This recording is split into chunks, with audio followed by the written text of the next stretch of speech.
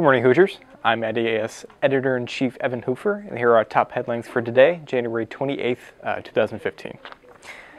First off, we got a story on a fraternity directors and what their role is within the Greek system. And then we have a story on taxis and how regulations are affecting the Uber business and the yellow taxi business. Also, we have some preview content for the IU men's basketball game at Purdue tonight, a 9 p.m. start.